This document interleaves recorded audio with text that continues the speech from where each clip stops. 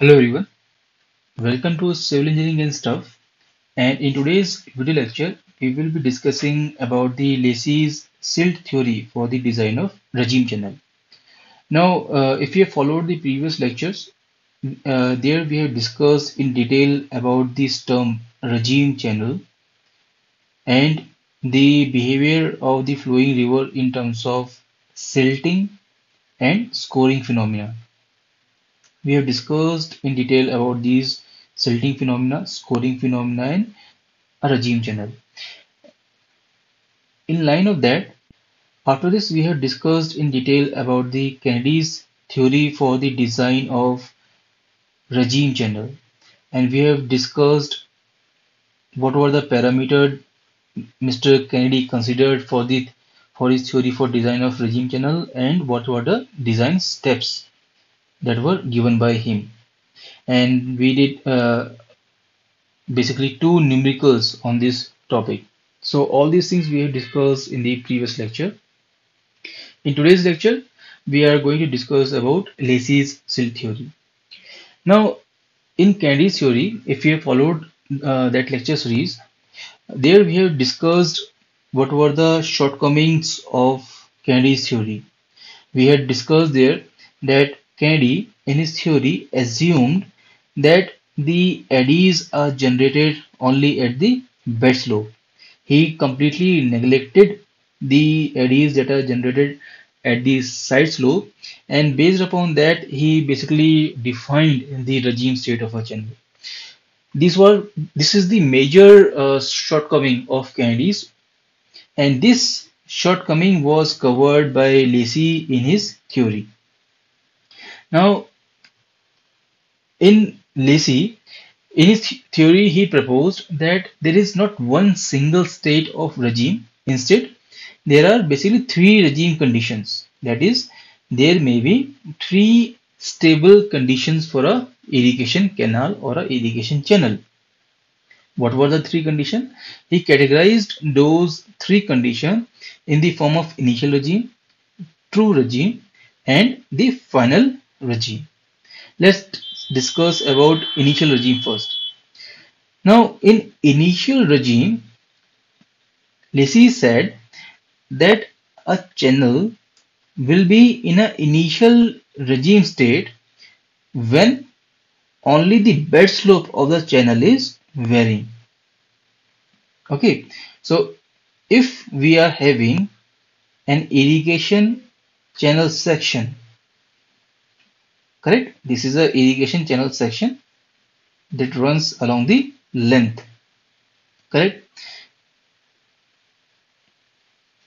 This is the bed slope of the channel section.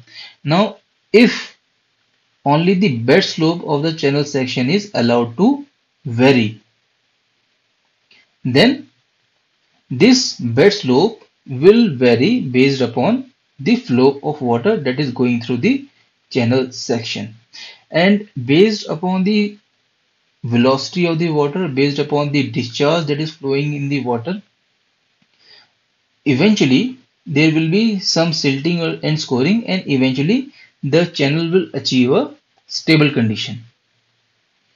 This is the case when only the bed slope is allowed to vary.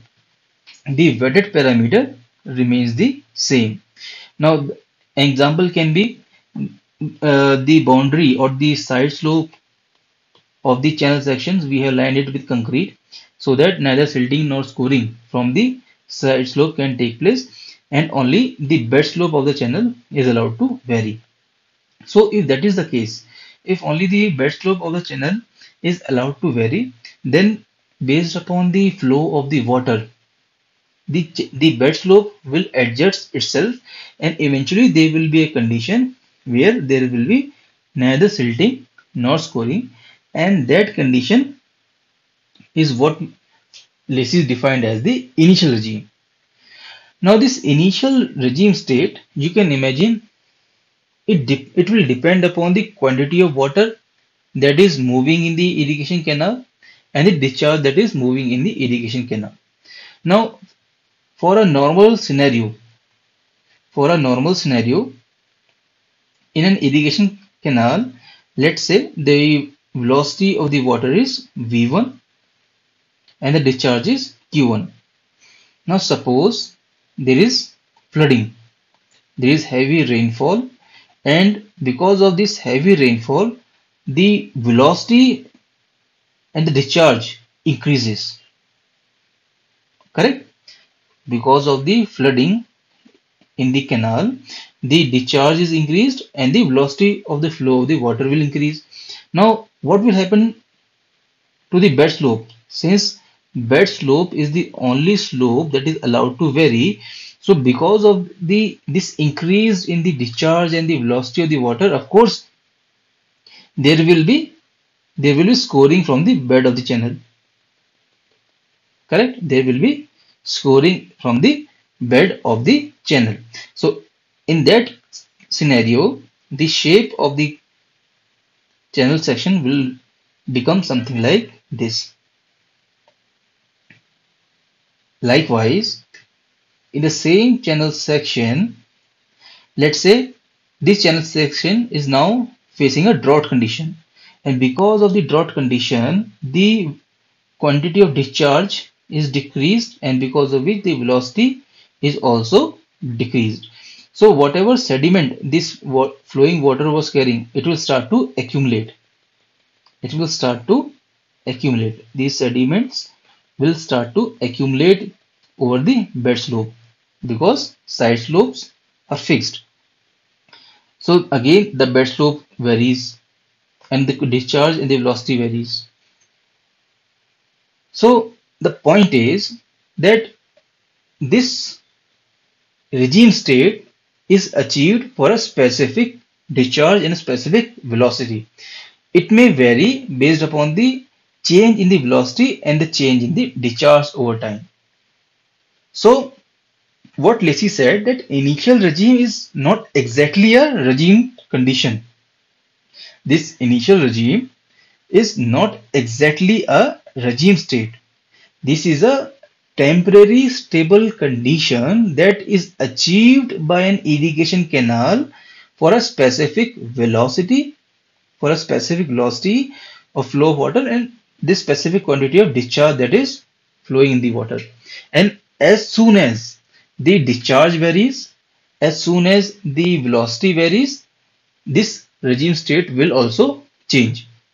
Okay, so as soon as the discharge and the velocity varies, again silting, there will be silting and scoring from the bed slope that will take place, and hence a new regime state will be achieved.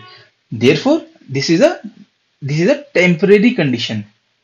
This is a temporary regime condition. To put in the simplest words, this is a temporary regime condition that a channel section achieves for a specific value of discharge and velocity. Okay, hence this condition is not a regime condition. Not actually, this is not actually a regime condition, but a temporary condition that is achieved for a specific scenario. I hope this is clear. Alright, and for this kind of conditions, Lacey's silt theory is not valid because it keeps on changing as the discharge and the velocity changes. Alright, this is your initial regime. Then Lacey discussed about another regime condition that is called as the true regime, or true regime condition. Now, what is this true regime condition? A true regime condition is a condition where there can be only one channel, one bed slope at which the channel having a given discharge and a particular quantum of silt will be in regime. Let's discuss what this statement means. This statement means that in a channel section will be in a regime state, a channel section will be in a regime state for a specific discharge value for a specific at a specific velocity for a specific silt or soil particles that are there in the canal bed. Okay, so this regime condition or the true regime condition is for an artificial channel section. So as an irrigation engineer, basically as in when a canal section is designed, that is designed to take up a certain discharge value at a certain velocity for a certain kind of silt particles that are there in the respective area. So Lacey said that there can be a true regime condition, that is there can be a true stable condition that can be achieved for a specific discharge value at a specific velocity for a specific silt particle, and that kind of regime condition can only be achieved for artificial channel sections that have a designed slope or a fixed slope, a designed discharge or a target discharge at a uniform rate, and that carries a fixed amount of silt at the same rate. So what we have done is we have calculated precisely what amount of discharge is going to flow in this irrigation canal at what velocity and what is the type of silt particles that are there at the canal bed. And when this is done, so there will be neither silting nor scoring, and we have basically achieved a regime state. But like we have discussed, is it possible to have a fixed quantity of discharge throughout the life of irrigation canal, or there is a homogeneous quantity of silt type during the life of irrigation canal? It's not possible because there is seasonal variations, the climatic variations, because of which the discharge of the canal section can increase or decrease as the case may be. There is no uniform type of silt particle. Dominant silt particles can be there, but uniformity is not possible. So in true condition, basically it is a ideal scenario. This is an ideal scenario, that is in our irrigation canal we have a same quantity of discharge that is flowing at the same velocity. The silt particles are homogeneous, and if all the conditions are in our control, and hence there will neither be silting nor scoring in this type of irrigation canal. So basically everything is fixed, and therefore the channel section will achieve a regime state. So basically it's an ideal scenario, and that is what Lacey defined as a true regime condition. Alright. So such conditions are very idealistic in nature and don't exist in practical or reality. However, Lacey's silt theory is valid for such a regime condition. Alright. Then came the third type of regime condition that Lacey defined, and that condition is called as the final regime condition. Now, what is the final regime condition? Final regime condition is that in a irrigation canal, if we allow everything to vary, this means that the bed slope is allowed to vary, the side slopes are allowed to vary. For practical example, let's say these are made up of soil.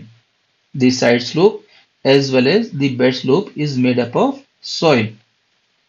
So what will happen is, based upon the type of discharge or the velocity that is flowing in the irrigation canal, and the type of silt bed particle that is there, and the type of bed slope that is there in the irrigation canal, there will be silting and scoring condition that's going to take place. So as and when the discharge is increased and the velocity is increased, there will be scoring of the wet particle, and as and when this is decreased, as and when there is decrease, there will be silting of the wet particle. Likewise, the same will happen from the side. There might be deposition of the particle, or there might be erosion of the particles from the sides as well.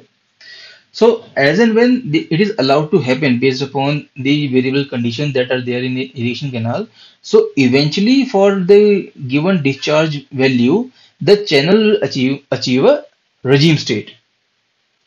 The channel will itself achieve a regime state. This means that as and when the discharge value is increased, so of course there will be some scoring from the sides, there will be scoring from the bed slope. So for the given discharge value, the shape will change. The shape of the irrigation canal will change. All right, and eventually it will achieve a regime state for a given discharge value. So a final regime condition is that if all the variables like parameter, depth, slope, etc. are free to vary and can adjust according to the discharge and grade of the silt, and there occurs no silting and no scoring, then such channel sections are said to achieve a permanent stability, which is called as final regime. All right. So for a given discharge value, as and when all the parameters are allowed to vary, so eventually there might be, depending upon the discharge, there might be some silting phenomena, there might be some scoring phenomena, and eventually the channel section will achieve its own shape. Its own shape will be achieved by the channel section, and that is what is referred to as the final regime state. That is what is referred to as the final regime state. All right. So basically, these are the three regime conditions that Lacey's proposed. And he said that, and the Lacey's theory is basically valid for the true regime condition as well as the final regime condition. Okay. Now, based upon the this philosophy, he said that since all the dimensions and every parameter is allowed to vary in an irrigation canal, so what happens is if you allow all the dimensions to vary and the canal section is made up of, let's say, a coarser silt particle, then this is the kind of shape that the canal section will achieve. The shape will be somewhat like this. This is for coarse silt particle. Coarse silt particles. If the silt particle is of medium size, then the shape that the canal section will achieve it will be somewhat like this. This is for medium silt particle. This is for medium silt particles.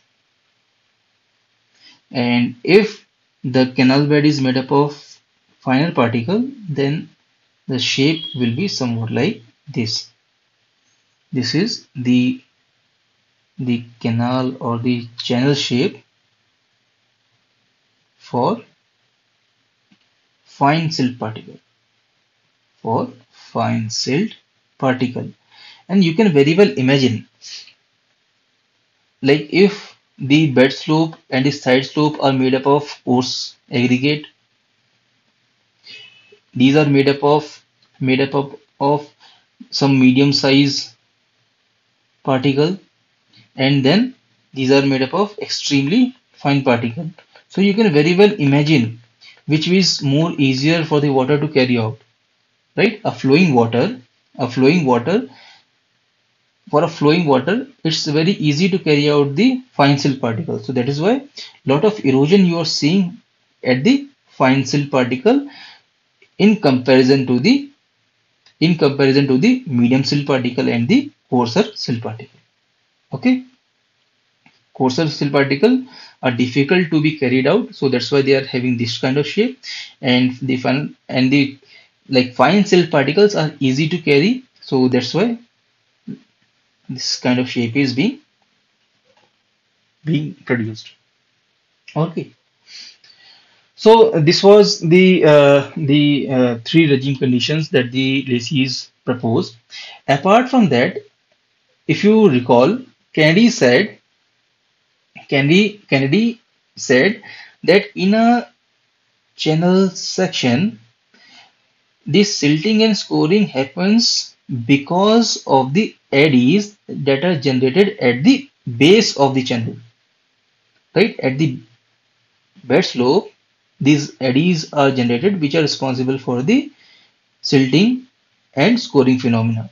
However, Lacey's said that this is not the case.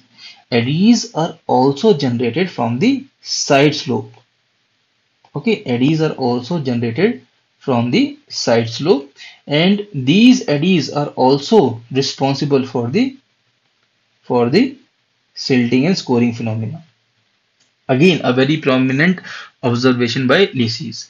Likewise, if you recall, there were other shortcomings that were given by Kennedy, and those shortcomings were basically covered by Lacey's. So let's discuss the design steps that were given by Lacey's, and then we'll compare the Kennedy's theory with the Lacey's theory. So just like Kennedy, Lacey also proposed his own design philosophy, and the design procedure that he proposed for a regime condition or a regime irrigation canal was that first of all we have to calculate the velocity of the flow of water in the regime channel. For that, he gave his own formula. The formula was the velocity V will be equal to Q into F square by 140 to the power 1 by 6, where F is the silt factor, which is equals to 1.76 under root dmm. Dmm is the average particle size of the riverbed. Q is the discharge. Very important observation. If you recall Kennedy, he just gave the silt factor without any proper justification, while Lacey gave a silt factor that is correlated with the average particle size.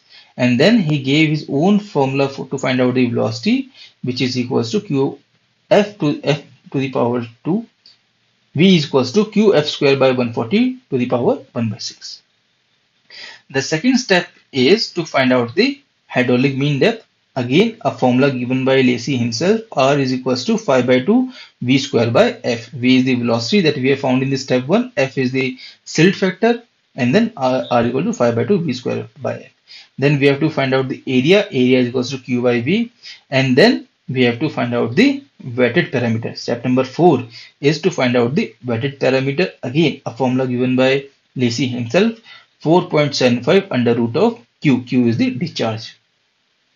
Then the fifth step is to compute the bed slope. To find out the bed slope, the formula for which was again given by Lacey, that S is equals to F to the power 5 by 3 divided by 3340 Q to the power 1 by 6. Okay, so the bed slope formula was also again given by Lacey himself. S is equals to F, which is the silt factor, to the power 5 by 3 divided by 3340 Q to the power 1 by 6. So these were the 5 steps that were proposed by Lacey for the design of regime channel. In the first step, we have to find out the velocity given by the Lacey's formula, Qf square by 140 to the power 1 by 6. F is the silt factor, where which is again correlated to the diameter of the river bed particles 1.73 root d. Then hydraulic mean depth r equals to 5 by 2 v square by f. Then we have to find out the area is equals to q by v. Then wetted parameter p is equals to 4.75 root q, and the bed slope s equals to f to the power 5 by 3 divided by 3340 q to the power 1 by 6. So these are the 5 steps that are given by Lacey's to design a regime channel. Okay, now let's compare this Lacey's design step or the Lacey's theory with the Candy's theory. And you can see all the shortcomings that were there in the Candy's theory were basically covered by Lacey's in his theory. So if I say what are the limitations of Candy's theory, we have already discussed in the previous lectures. What are the positive factors of Lacey's theory? So all the shortcomings that were there in the Candy's were covered by Lacey's, and that is the best thing about the Lacey's theory. What are the shortcomings that were covered by Lacey's in his theory? The first and the prominent was that Kennedy neglected the eddy generated from the side of the channel, which was taken into account by Lacey's in his theory. We have already discussed, right, that Kennedy assumed that the eddies are generated only at the bed slope, and Lacey's said that the eddies are generated from the bed slope as well as from the side slope also. Then the second parameter was that, or the second limitation of Kennedy was that Kennedy stated that all the channels are in regime if they don't silt or score, whereas Lacey differentiated between the two regime conditions, initial regime and final regime. Again, a very important observation by Lacey in his study. Kennedy said that if there is no silting or no scoring, basically we have achieved a stable channel section. We have achieved a stable condition for all kind of scenarios. That is what Kennedy said. However, Lacey said that is not the case.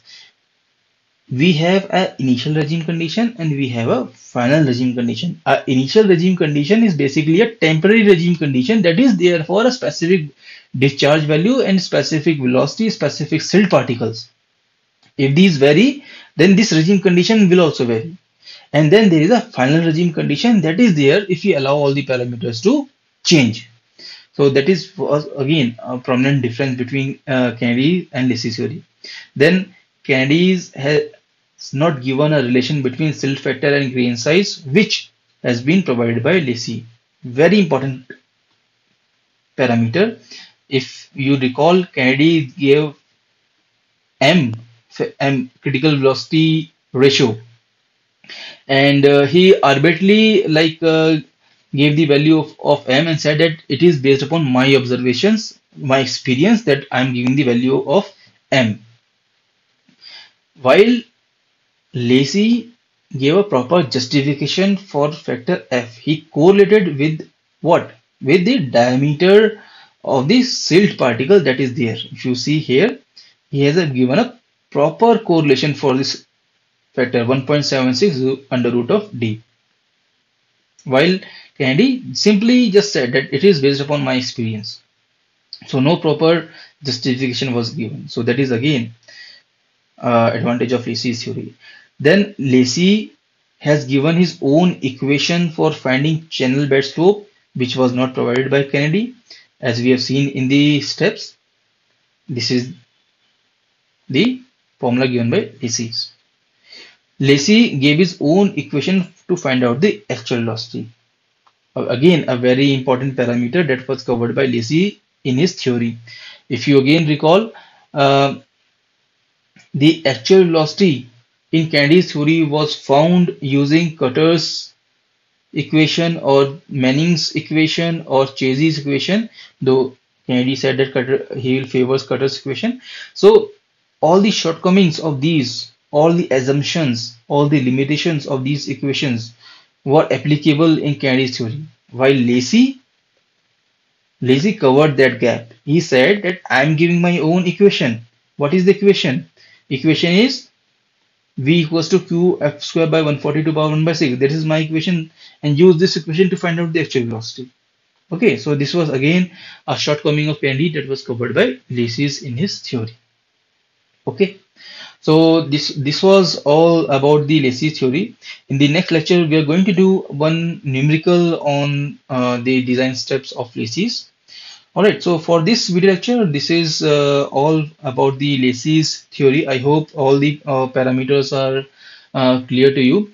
And if you find this video useful and informative and serves your purpose, do like the video, share your views in the comment section, and do subscribe to the channel for more videos like this.